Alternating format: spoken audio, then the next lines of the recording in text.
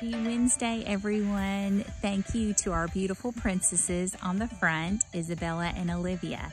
So we're in this amazing story that is actually walking out Proverbs chapter 2 and living it out. It's kind of fun, really, to be honest with you. And you've got the wise son and the foolish prince and how they react to situations, and they're on a special mission together. And if you've picked up on it, you've noticed that the foolish prince is beginning to see more and more clearly the way of wisdom through the example of this young man. Now, we're going to be talking about influences and examples today. They run across a strange woman. That's a very good name for it. But truthfully, it's about an influence. And we're all influenced by someone or something. It could be a movie, it could be a friend, it could be something on our social media. We're all influenced by something. So when we walk through this story today and their encounter, I want us to think in our own life, God, what is influencing me? And how is it influencing me? What direction is it sending me today? And I know that this story is really based for more of the younger crowd, but truthfully, all of us need to do a heart check, to do a friend check, to do an influence check. And that's really what this is about today. I want us to pray and ask the Lord to just saturate us with His presence as we watch this. I'm hoping that you've scored today. And if you haven't, you know the protocol. Push pause on the video and let's take time to be in God's presence. But we're going to ask Him for divine wisdom today. Lord Jesus, we love you and thank you for your word. We thank you for that written word. We thank you for the Rhema word. And I pray today that as this story is going across our screens and into our ears, that it would enter our heart and that you would show us the power of godly influence in our life. And for all these things, we give you praise in Jesus' name. Amen. I hope you enjoy it. The beautiful kingdom held its breath, waiting for news of the two young boys. They had been gone for several days, and there was a worry that they may never return. It was definitely not without trouble.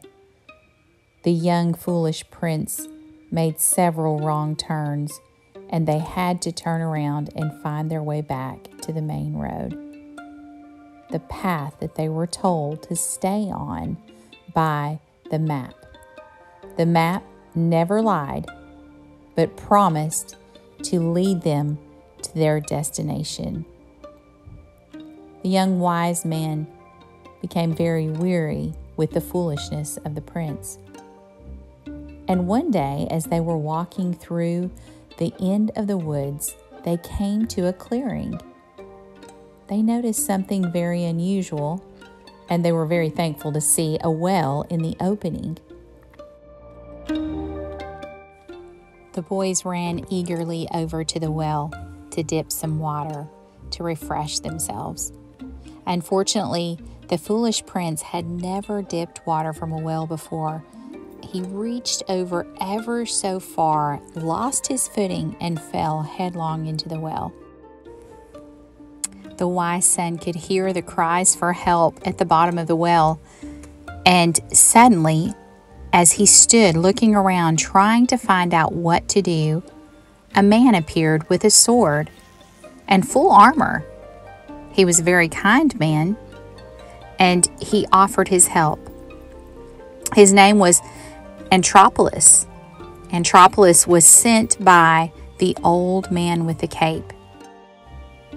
Anthropoulos quickly rescued the young prince out of the well and helped the boys into the clearing, back on the path to complete the special mission. Anthropoulos knew that they needed to be accompanied at least for some time. So as they walked together, he began to share his stories with them, experiences and advice. And one such story was ever so useful. As they approached a beautiful home with lights everywhere, it just spoke to them to come on into the doors of this home. They saw a lady at the door of the home, motioning for them to come in, motioning and saying, "Please come into my house, visit with me for a while." But Anthropoulos knew that this would not be a safe place. And the wise son could remember the words of his father. Wise friends will rescue you from the temptress, that smooth-talking seductress, who's faithless to the husband she married years ago, never gave a second thought to her promises before God. Her whole way of life is doomed.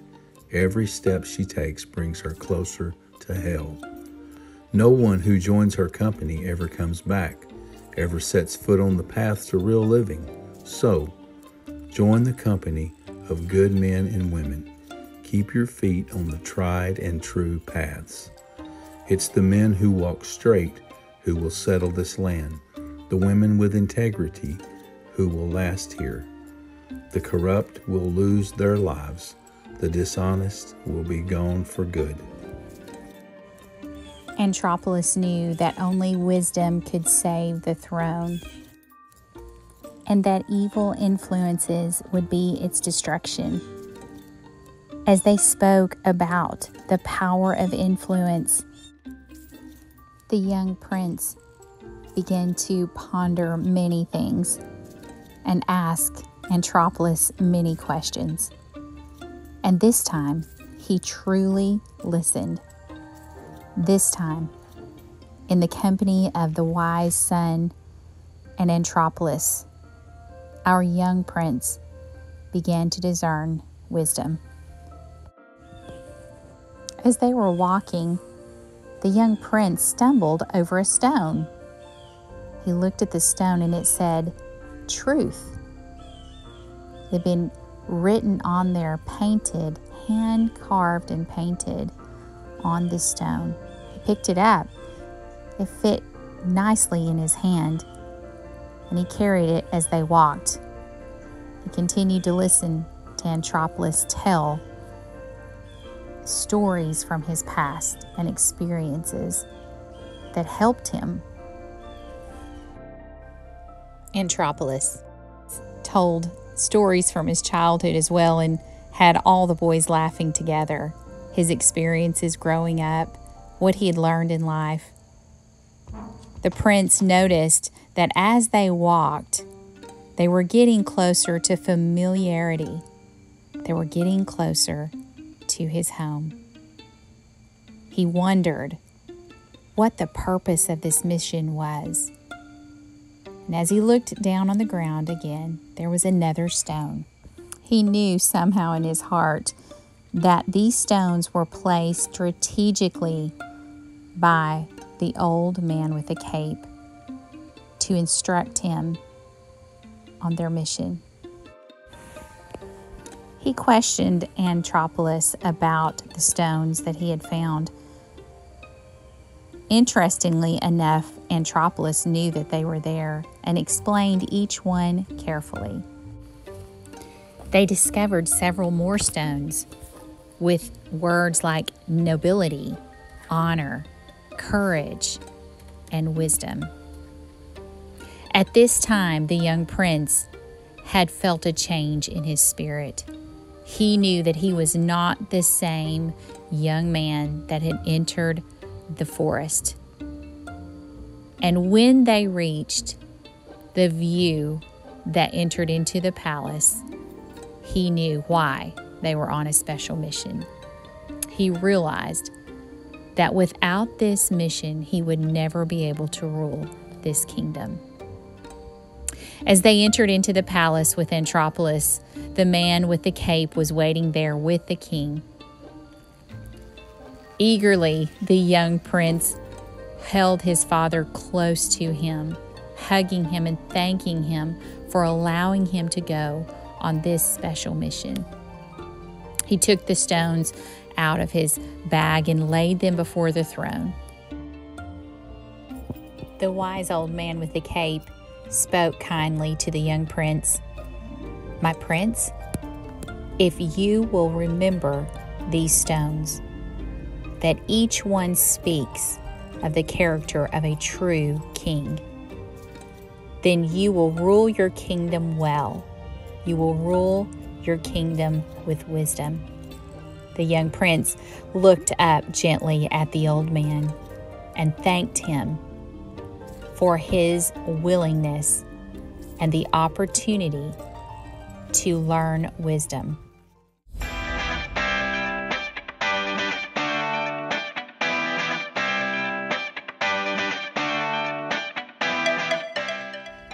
Hey class, how did you like our story? I want to give it up for my amazing husband, who is the father's voice speaking to the wise young son. He helped me out with all this. But I got a couple questions I want you to ponder. Number one, I want you to think of some character qualities that you want to be, that you want to see in your friends, that you want to be around. So in other words, let's say your circle of friends, it could be your family, it could be your church, whatever. What do you want to see in them? What do you want to see in them? Do you want to see integrity, honesty, those things like that? What are you looking for in your friends? Okay, the next thing is, what are you looking for in yourself? I want you to think about your own self. Are you trustworthy? Are you honorable? Are you wise? Do you listen carefully? Those things, I want you to write those down. So you're writing down things that you want to see in your friends and things that you want to see in your own life. Now, the next step is to cultivate those things. If you don't see the things you would like to see, I want you to begin to cultivate that. Cultivate nobility, cultivate courage, cultivate wisdom, and listening well. One of the last question I have for you today is just simply to pray. Write out a prayer, post it somewhere in your room, and ask God for these specific things that you would like to see in your life. And ask Him to surround you with friends and influences that have the qualities you're looking for as well. Well, I hope that blesses you. I am so excited that we are going into chapter 3 next week, and I'm so excited of what God has already done. I'm praying for you guys on a regular basis. I'm calling many of your names out to the Lord in prayer and believing that He's going to impart wisdom to us. I don't know about you, but I don't want to walk around in foolishness. I want to be wise, and we know that wisdom comes from God. God bless. Have a great week.